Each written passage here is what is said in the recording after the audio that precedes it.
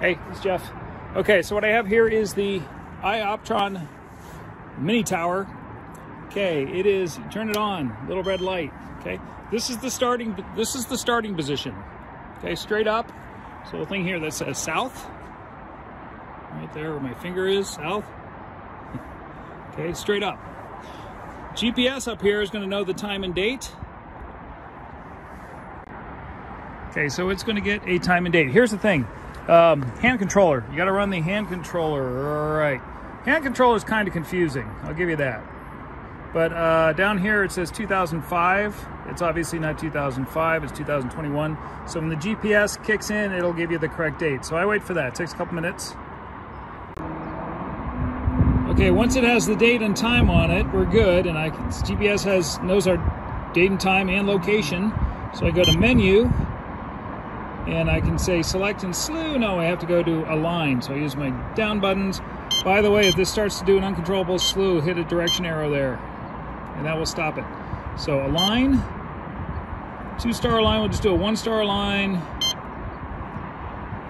All right, it says Aldebaran, which is in Taurus. It's the orange one.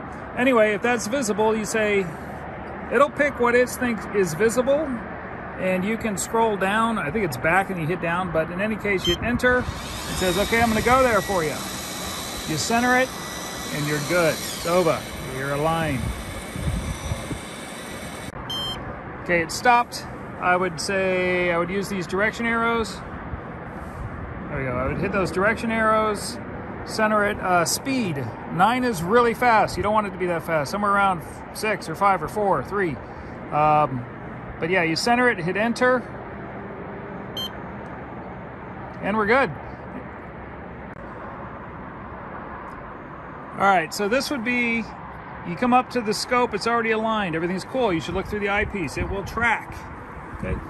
You get bored, okay, it will drift a little bit. So what you can do is, this is the speed of the slew. If you're on something, you wanna go slow, like 3 or 4, okay? Center it, okay? And then there's a cool little, way to adjust. You say menu, sync to target, and follow the instructions. But basically you pick the target you're near, you center it, and this way if there's any error, it takes care of the error, and then you're aligned again. So that's cool.